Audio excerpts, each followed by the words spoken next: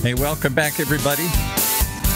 It's time to grab your board, swim out into that sea of ideas that's churning up all the time, and see if you can catch a wave like our main host today here, Matt Hines, who's always ahead of the curve.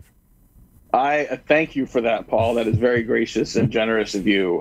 What I'm complaining about today in particular is it is July 2nd. Yeah. It is summer. It's not even the beginning of summer. We're like, at least a couple weeks into summer. Most of the country, warm, sun's out, right? Right. I'm here north of Seattle, Washington, and I went for a walk in my winter coat. Oh. Paul, it is cold. It's drizzly. And the joke here in Seattle here is that summer starts on July 5th. Yeah. And we always say it's a joke. It is true. I mean, like literally, so on the 4th of July, it's supposed to be nice. Next Sunday is supposed to be spectacular. So July 5th is going to be great here. But today, it's just... I know exactly what you're talking about because I'm looking out the window here down in normally sunny Orange County, and it's overcast and drizzly, and I can't believe that it's summer here. I believe the same thing. It probably went down to 65 today here. I was going to get my winter coat out.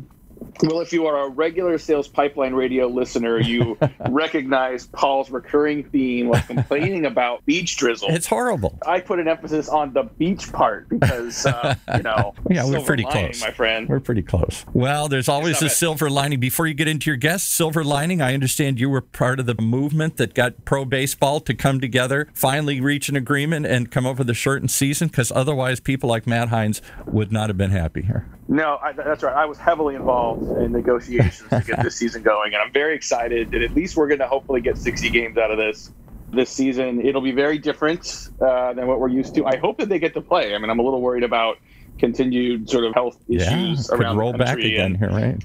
I would prefer that people stay safe, and if we can't do that, then, heck, we could wait a year for some more sports. But it'd be sure nice to be able to watch a little baseball, listen to a little baseball, work in the garden, hear the play-by-play again. But hey, thanks everyone for joining us on another episode of Sales Pipeline Radio, our first of July, our first of Q3, our first of the second half of the year. And I hope for those of you that are listening live on the Funnel Media Radio Network that you are doing so as you wind things down for a holiday weekend here in the U.S. We have given our team both Friday and next Monday off to say, listen, Q2 was something. And we made it through, and we're still here, and we had a good resilient quarter. We're going to have a good Q3 as well, but first we're going to take 4 whole days off. So hope you're planning on doing something fun, whether you're in the beach drizzle or whether you're somewhere a little warmer. And if you're listening to this on the podcast, thank you for subscribing. Over 115,000 of you are downloading and listening to Sales Pipeline Radio, so thanks so much for doing so. Every episode of Sales Pipeline Radio you can find past, present, and future on salespipelineradio.com. We are featuring every week some of the best and brightest minds in B2B sales and marketing. Today, Paul, like one of my favorite people, not favorite people in sales, not favorite people in B2B, one of my favorite people overall, we have Joanne Black. She's the founder of No More Cold Calling. Joanne, welcome to the show. Oh, Matt, thank you. We're talking about my favorite topic.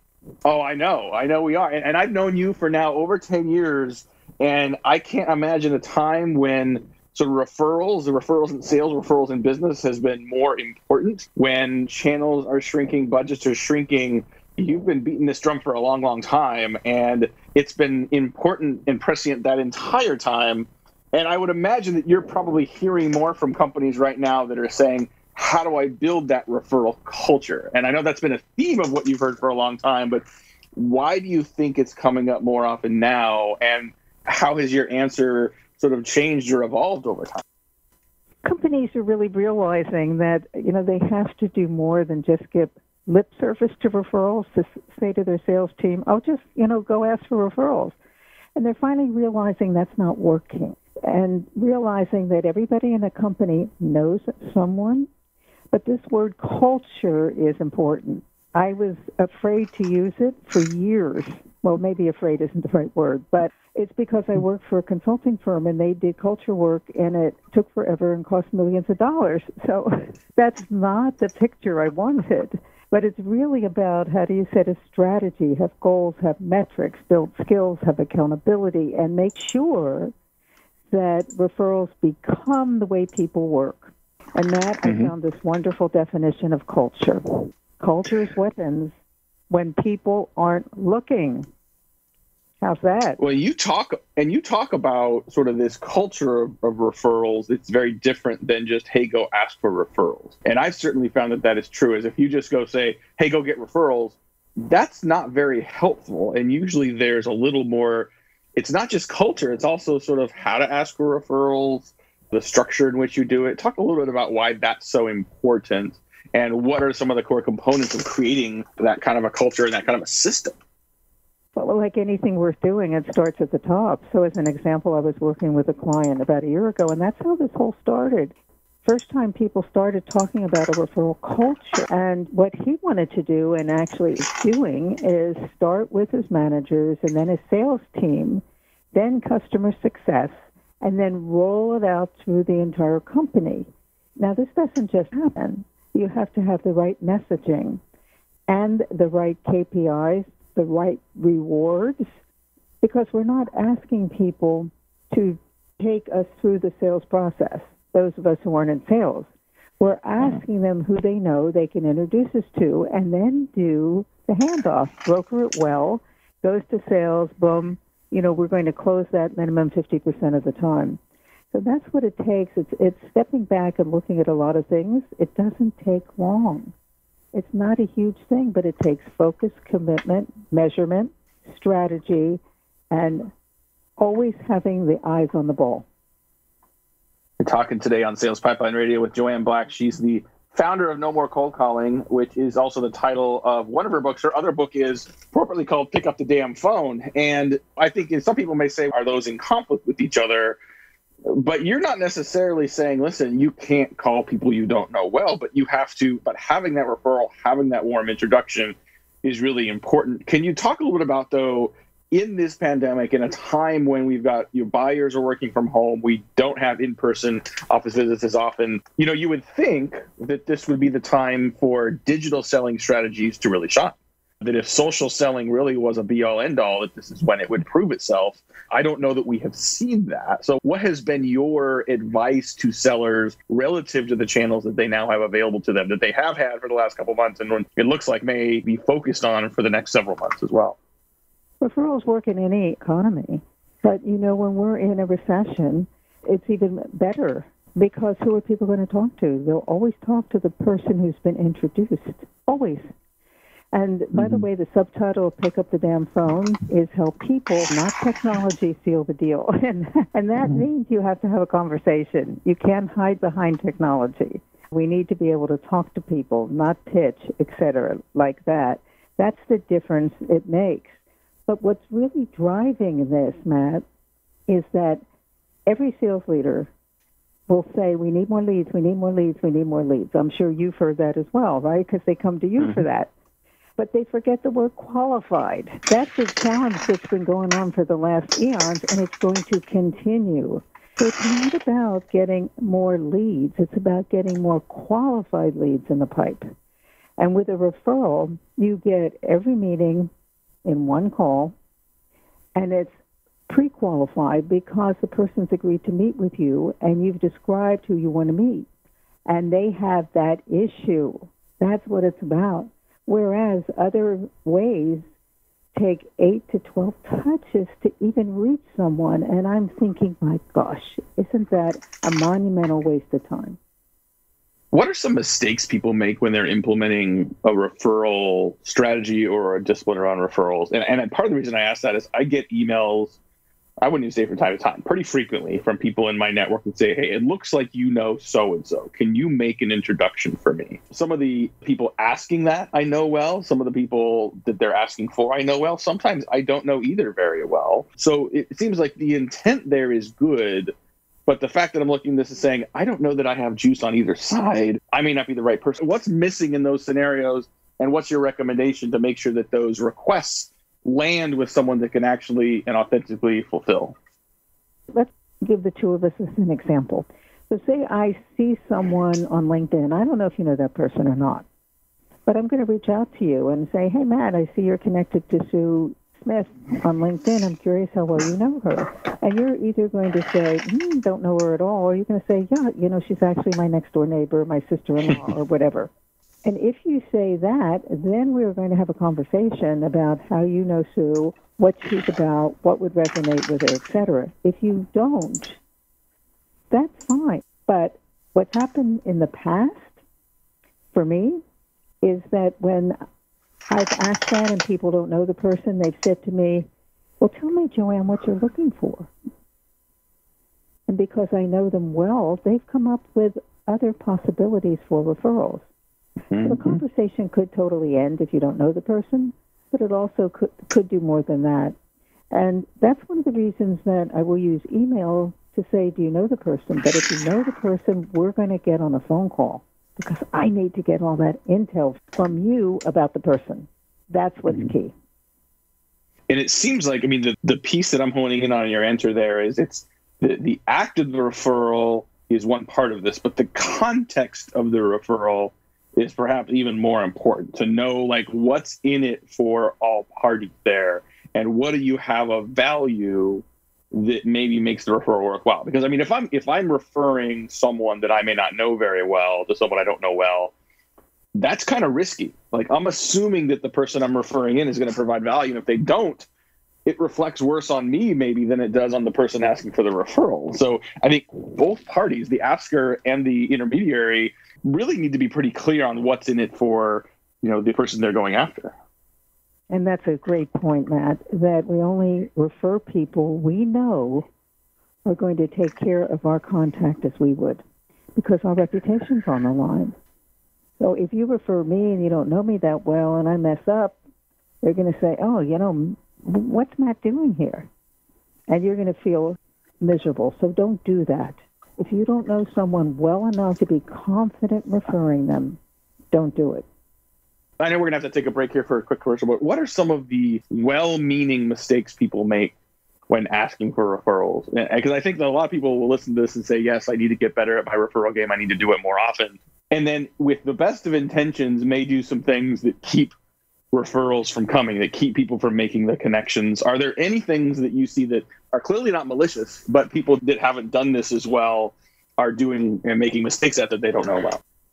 Most people will say something like, well, if you know anybody who could use my services, please let me know. Well, that does nothing. People are very uncomfortable asking. It doesn't matter how long we've been in sales. It doesn't matter our gender. I've heard this for years from really experienced salespeople. They'll say to me, Joanne, I'm just not comfortable asking. Because when you think about it, it's the most personal kind of selling we can do, right? Just what you said, Matt, we put our reputation on the line. So we're thinking, oh my gosh, what if they say no? Oh, in my 24 years in this business, no one's ever said no. But that's what we think. But we're asking people we know. And I work from the premise, and I've seen it happen, that people really want to put good people together. But they're not mind readers. They don't know. Sometimes they don't know we want more business, odd as it sounds. They don't know who we want to meet. There's all these I don't knows. So it's up to us when we're asking to be very clear about the business problem we solve and the person we want to meet. We're going to have to take a quick break. We'll be back after paying some bills here more with Joanne Black, talking about referral sales, referral strategy. We're going to talk about how to get your customer success team engaged and how to make sure you're doing cross-functional work to improve referrals from your customer-facing teams. We're going to talk about what marketing can do to support this effort and more. We'll be right back on Sales Pipeline Radio. How do you continue to drive predictable revenue in an increasingly unpredictable time? Creating a revenue growth engine is no small task, nor is it one that can be done overnight. And these days, it can feel harder than ever to hit your stride. So how can you overcome the obstacles? Read the new research report on the state of predictable revenue growth from 6 Sense and Heinz Marketing. Get it now at hub.6sense.com/PRG. That's hub.6 sense.com/PRG. Okay, I was a little slow on the trigger there today here, but Matt Heinz, as always, thank you for your patience and for the perfect setup. I was a little worried about that, Paul. I was thinking, well, maybe I know, we're still on Pacific Coast time. It's not even the afternoon, but, I think we're all itching to start a little bit of a long holiday weekend. I had one foot out the door. I was trying to make a couple of cold calls here before, but your guest says it's the end of cold calling, so. No, we're not cold calling anymore, Paul. There's no cold calling. And it's a good segue. I don't think what you're saying, Joanne, is that you can't make calls to people you don't know. But if you're calling without value, if you're calling without context, if you're calling without something that compels that person to want to talk to you, your conversion rates are going to be so bad, it's just not worth it. And even those you contact, you're not going to get a good conversion rate from. Those you don't get connected with may still resent you for having tried to call them without a lot of value. Talk a little bit about this concept of cold calling, and especially as we've evolved into not only sort of a modern selling world, but also sort of a work from home selling world, the role of reaching out in an unsolicited way. Well, cold calling is now a term that's broader. It's not just the phone. Mm-hmm. It's cold outreach of any kind. It's cold outreach on LinkedIn. I mean, how many times have you gotten a LinkedIn request and then, boom, they send you back, please listen to this or review this, or it's a sales pitch right there. That is absolutely wrong. Mm-hmm. I block people immediately. And then the emails we get, they're still happening, Matt. It's cold outreach. And then 2 days later, you must be busy. I guess you didn't have time to read my email. Right? And then 2 days later, well, this is the last time you're going to hear it, but it's not the last time. Then you're going to get another one. To me, it is like the stupidest thing you can do. And it's not the fault of the reps. Somebody's making them do it, and they're accountable for making X number of calls a day. It doesn't matter. And the belief is if we make X number of calls, X number of outreach, either social media, email, whatever, and we finally reach someone, isn't that great? I say it's stupid because all of these people are spending their time cold calling, and people who do it have told me they can't stand it, and they might reach a couple people in a day and actually have a conversation. Otherwise, they're leaving messages. Well, if they are leaving messages, they're typically not leaving the messages like you talked about of any value.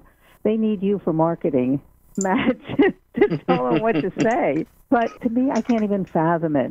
I've talked to SDRs at networking events, and they always, we can't do that now, but they always look at my name tag that says no more cold calling, and they want to talk to me. Yeah. And to the person, they've told me, I don't like it. I can't stand it. And all they have to do is be on the phone. And what I think is so sad is that that's the entry point for salespeople today.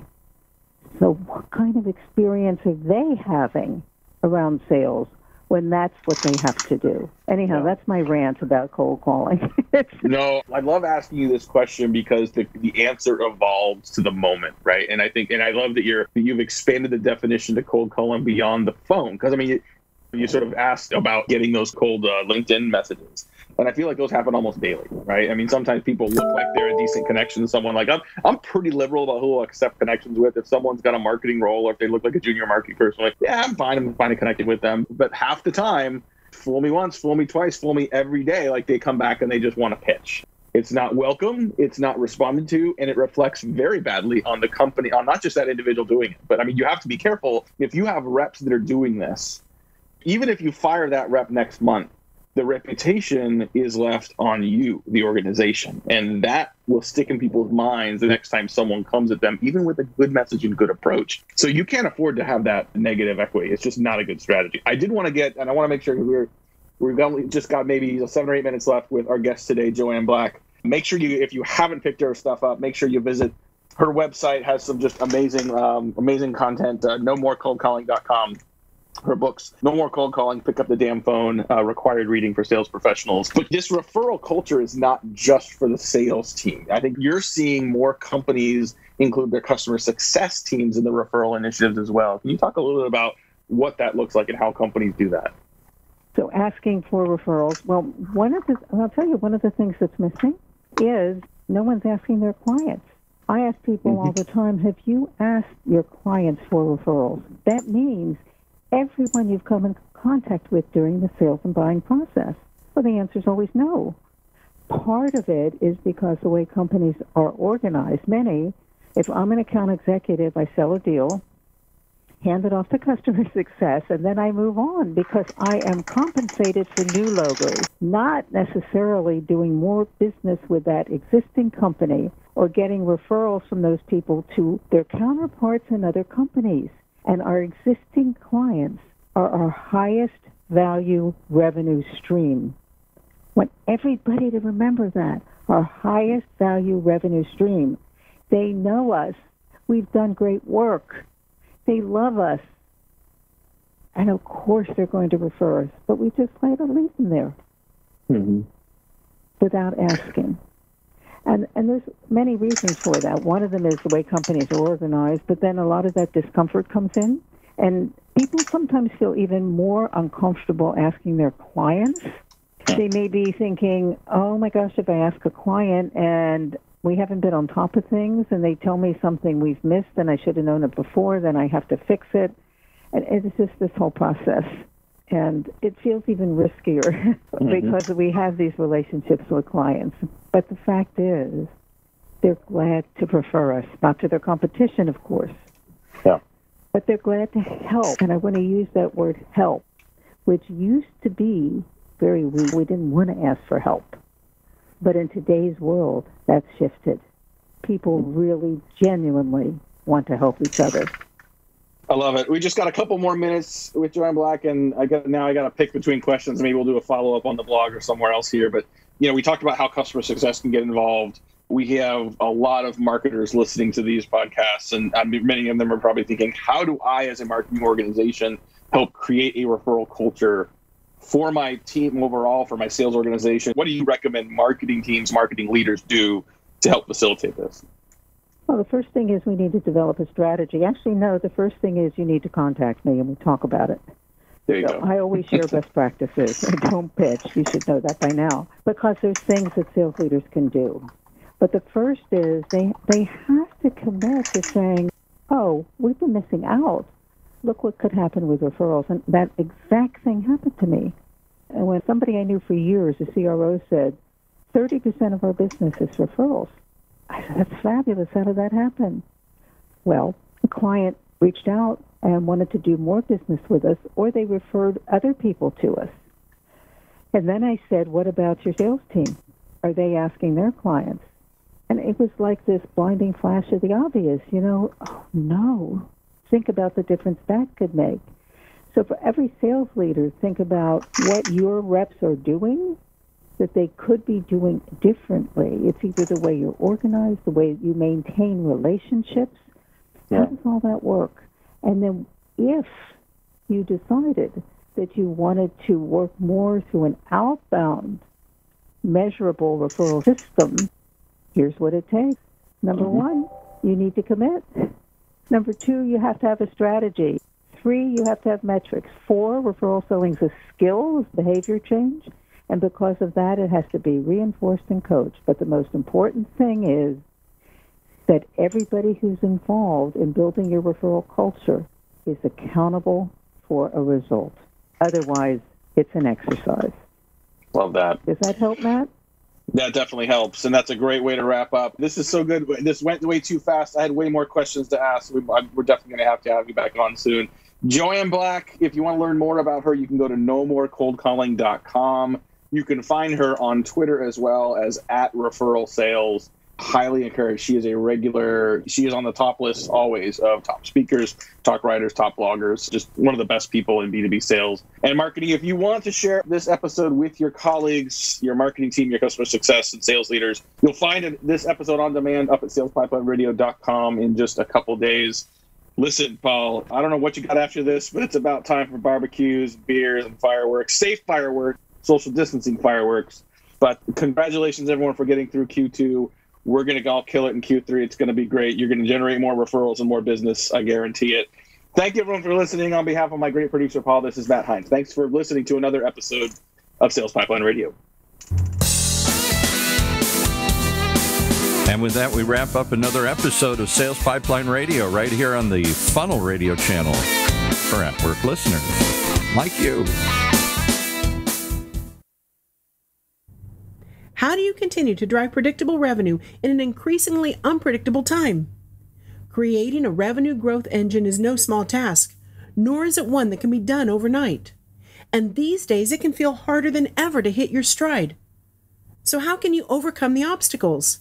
Read the new research report on the state of predictable revenue growth from 6 Sense and Heinz Marketing. Get it now at hub.6sense.com/PRG. That's hub.6sense.com/PRG.